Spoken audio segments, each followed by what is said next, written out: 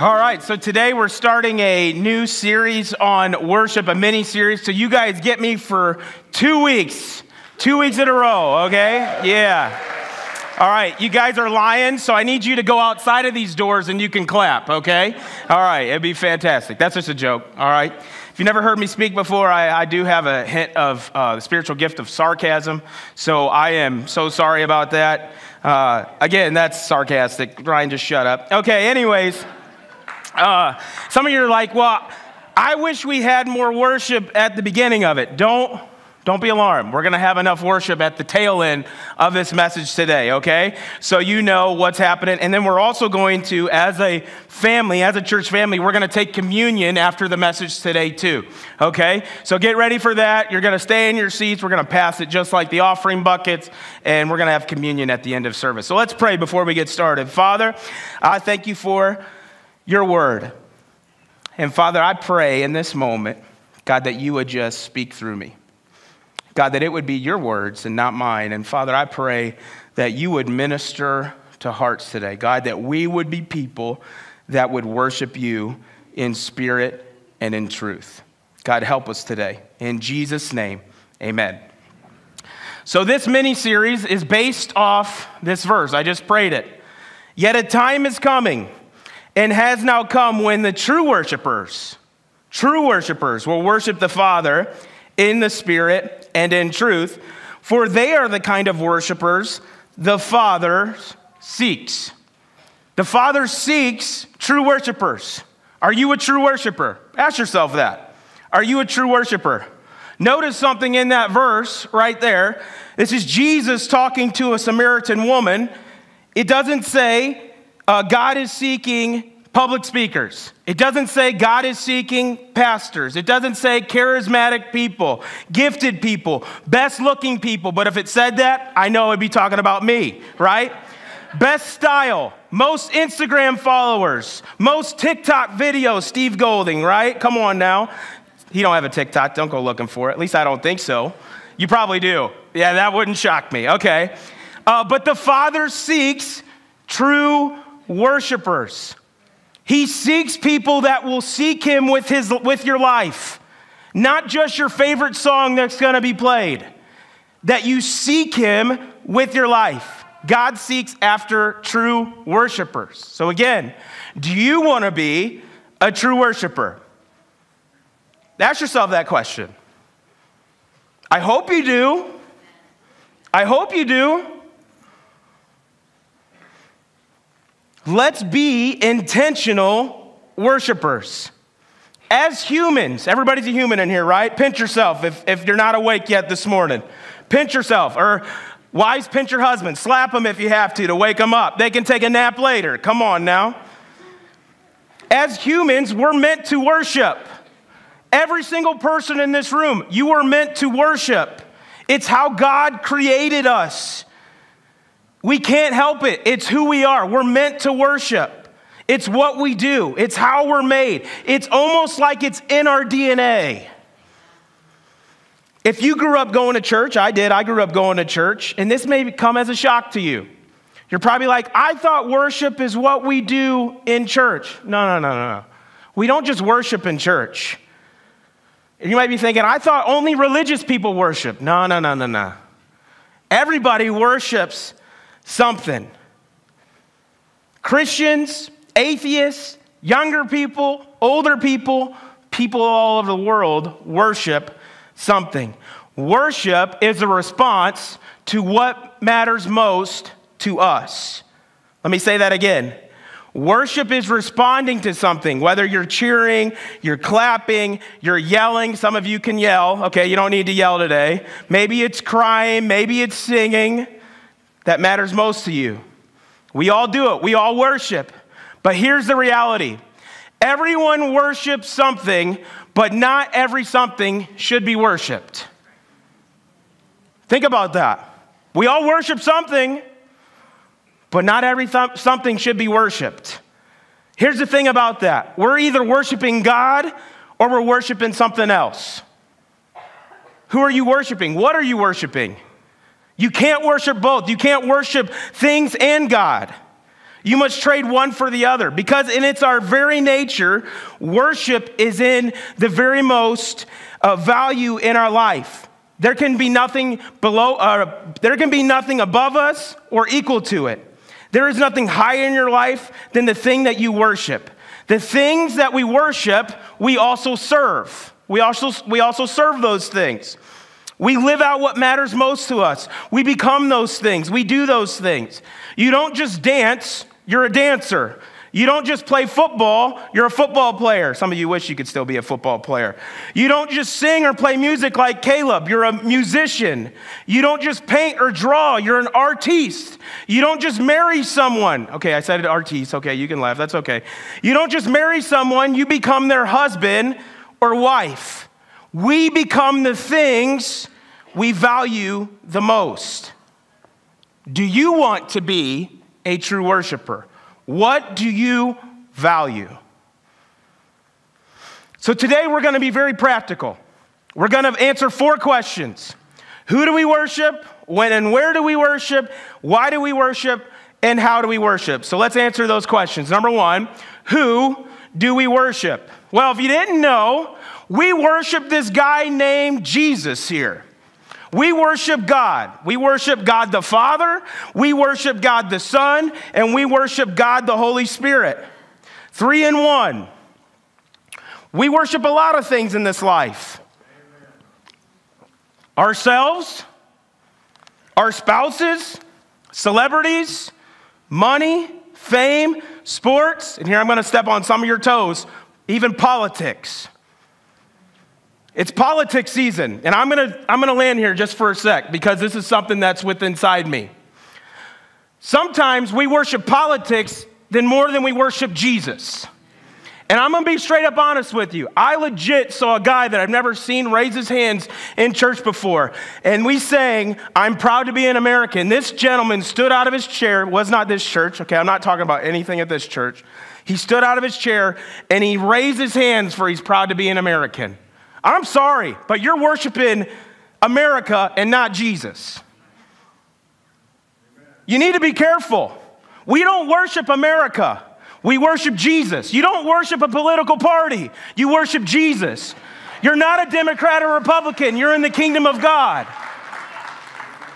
So stop worshiping people that you think are going to fix it. Jesus is the only one that can fix it. Stop worshiping Donald Trump. He ain't worthy. Stop worshiping Joe Biden. He ain't worthy. But Jesus is worthy. I'm sorry, I'm just stuck on this for a moment. We need to be Christians that worship Jesus. I mean, I love America. Look at me. I'm a typical American. Fat, bald, beard. Come on now. I love to eat. But if I worship America, then I get my mind and my worship off of Jesus. Put your mind on Jesus. Ooh, I'm sorry. All right. John tells us, the Apostle John tells us not to love the world, for the love of the Father is not in us. And tell you the truth, I'm guilty of it. I'm guilty of putting other things before God. John Ruskin said this, God will put up with great many things in the human heart, but there's one thing that he will not put up with in it, second place. He who offers God a second place offers him no place. If that hurt you this morning, say ouch. Okay, good. I'm glad some people it hurt because it hurt me. Ouch. Stepping on my toes a little bit. Are you offering God first place in your life? I hope you are. Psalm 150 says this, praise the Lord. Praise God in his sanctuary. Hey, we're in the sanctuary this morning. Praise him in his mighty heaven. Praise him for his mighty works. Praise his unequaled greatness. Praise him with the blast of the ram's horn. Come on, shofar, show good, right, Jenny Hignite? Come on. Praise him with the lyre and harp. Praise him with the tambourine and dancing. Now, Caleb did say worship team. If you can play the tambourine, just don't. Okay, anyways. Praise him with strings and flutes. Praise him with the clash of cymbals. Praise him with loud clanging cymbals. Not just one cymbal, but loud clanging cymbals. Let everything that breathes sing praises to the Lord. Praise the Lord. Everything that breathes. Praise the Lord. It doesn't say praise myself. It says let everything that has breath. Do you have breath this morning? You're taking up my oxygen. I can feel it up here. Praise the Lord. You know, the band doesn't come up here for practice. They get here about 8:30 on Sunday mornings. They don't come here to practice just so you can be led in karaoke. Think about that. They come here early so that you can enter into the presence of God, so that you're ready for the word. You know, when we come together, you should be ready to worship Jesus with other people. You should come and be ready to worship Jesus with other people. Psalms talk so much about praising God. I love the book of Psalms.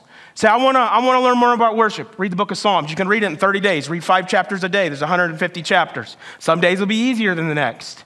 Read the book of Psalms. D.A. Carson said this. Maybe. There we go. There it goes. Worship is the proper response of all moral, sentient beings to God, ascribing all honor and work to their Creator God precisely because He is worthy, delightfully so. God is worthy of our worship. He's worthy of it. He deserves our worship. So we worship God. When and where do we worship is the next question. If I'm going to be honest with you today, worship isn't just singing songs, although we're talking a lot about that. Worship is a lifestyle. It's a lifestyle. How we live our life is an act of worship. Now, I'm going to be straight up honest with you. Sometimes I can be mean to people. And I've shared this before. It's just how I am. I love people. But if you ain't get my order right, look at me. Come on now. I'm not too happy, and I'm not too much of a Christian, right? I sometimes let people know. The other day, I was on the phone with Spectrum, and I'm just tired of Spectrum having a monopoly in Mansfield.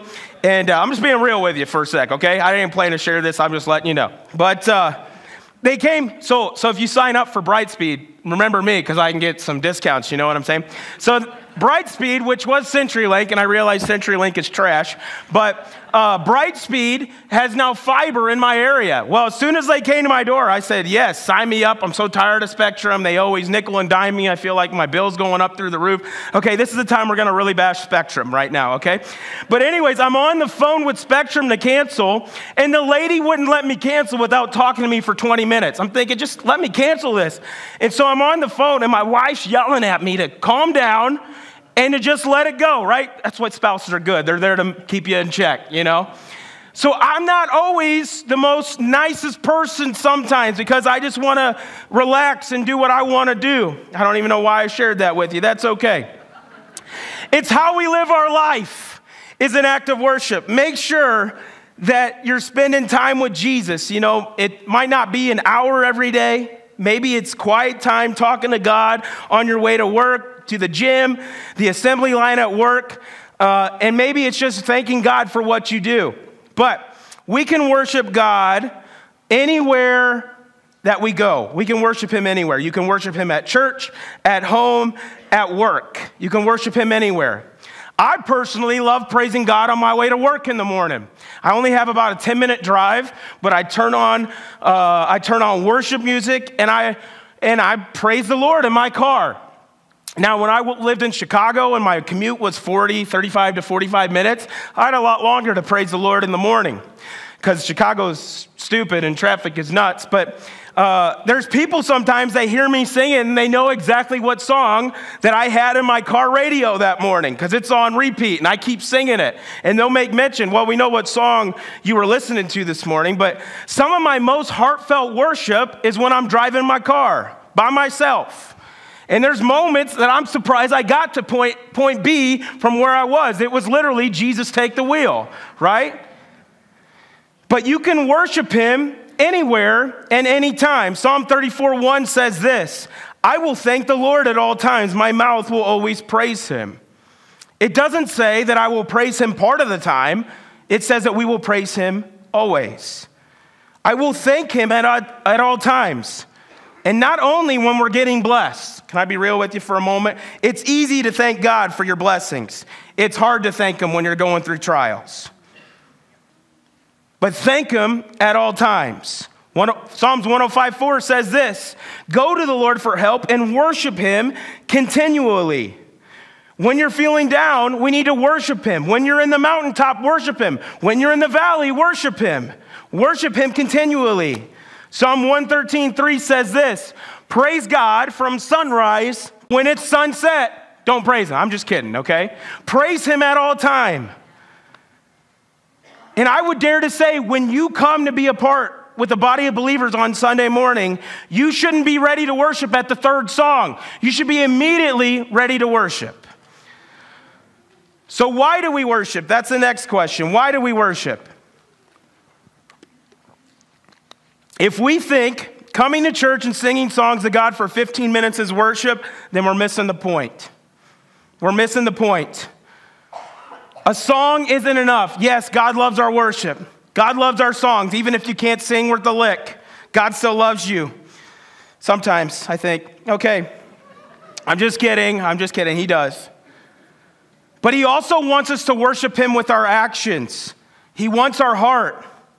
Let's look at what Romans 12:1 says. It says this, therefore I urge you, brothers and sisters, in view of God's mercy, to offer your bodies as a living sacrifice, holy and pleasing to God. This is your true and proper worship. Now, I know this verse sounds a little weird. And if I take anything from this verse is we sacrifice children, okay? I'm just kidding. We don't sacrifice children, okay? But come on, look at that. Offer your bodies as a living sacrifice. That sounds a little creepy, right? It sounds a little weird. But when you really think about that, offering your whole life, your body to sacrifice, that's holy and pleasing to God. It's holy and pleasing to him. We worship God because he is who he says he is. That's why we worship him. It's fact proven. Jesus really did happen. He legit happened. You want to know how I know Jesus really did happen? Because if he really didn't rise from the grave, people would have not have died for it. They would have said, okay, I'm just kidding. He didn't rise from the dead. But people got martyred. People got killed because they went and got stoned because they saw Jesus with their own two eyes after he died on the cross. He is a living God. And we worship him in this place because he is who he says he is. And that's why we worship him. God loves us so much more and has done so much and is so much greater than any relationship we can have on this earth. We should want to abandon all for him and to live lives that are pleasing to him, because living a life that brings joy to him is our spiritual act of worship. Let me read that again. We should want to abandon it all for him and to live lives that are pleasing to him, because living a life that brings joy to him is our spiritual act of worship. Psalm 34:9 in the Message says this, worship God if you want the best. Worship opens doors to all his goodness. Worship opens doors to all his goodness. Do you want all God's goodness? Worship opens doors to that. Some of you know Bobby Mounts here. Bobby Mounts is a friend of mine. He goes to church here. And he normally is my bus driver for events because his girls are in youth group. And him and I get to talking at some things. And a couple of months ago, Bobby and I were just having a conversation. We were talking about like youth worship and things like that. And he said, sometimes teenagers don't understand it. But he said, I worship because I love God.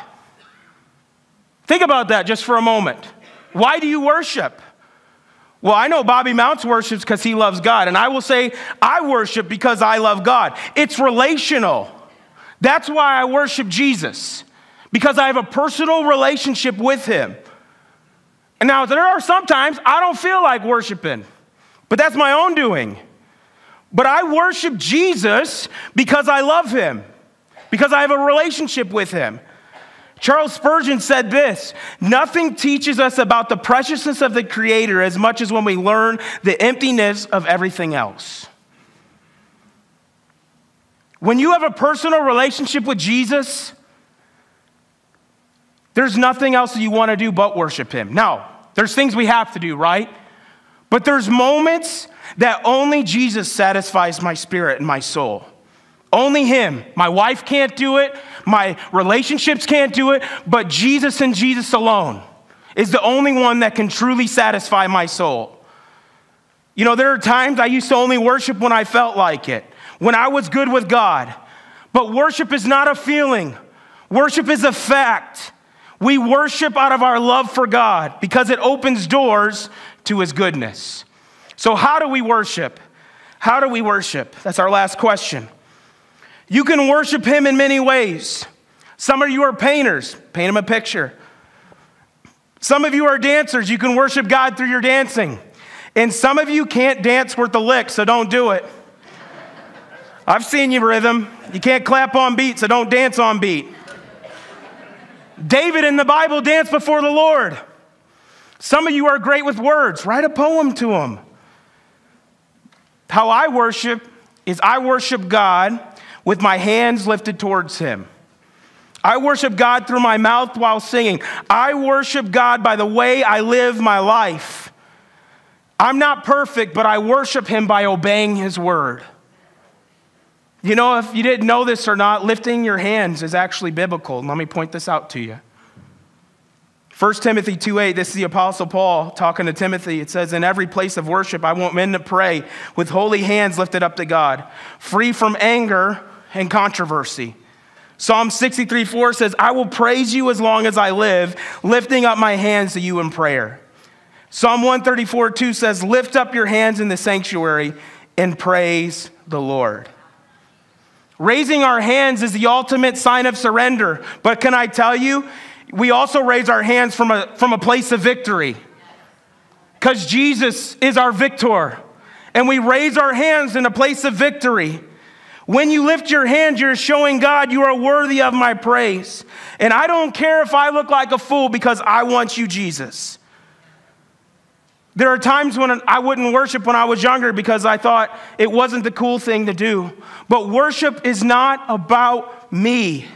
But worship has everything to do with Jesus.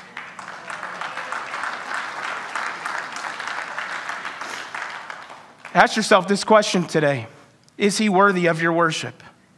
Can I tell you today, folks, that there are times we're not worthy, but he is worthy. He's still worthy. You see, even in my sin and even in my stubbornness, he's still worthy of my worship because he is God and he can do all things because I have a personal relationship with Jesus. God has given us everything. He's given us another day, therefore we need to worship him. This is the safe place where we gather to lift up the name of Jesus. Bob Kauflin said this, to worship God is to humble everything about ourselves and exalt everything about him. So here in just a moment, we're going to humble ourselves, and I'm going to ask for the people that are going to do communion to go ahead and grab the communion elements as we get ready for that. We're going to take time to humble ourselves and exalt everything about God. John 4:23 says this, yet a time is coming and has now come when the true worshipers will worship the Father in the Spirit and in the truth. For they are the kind of worshipers the Father seeks.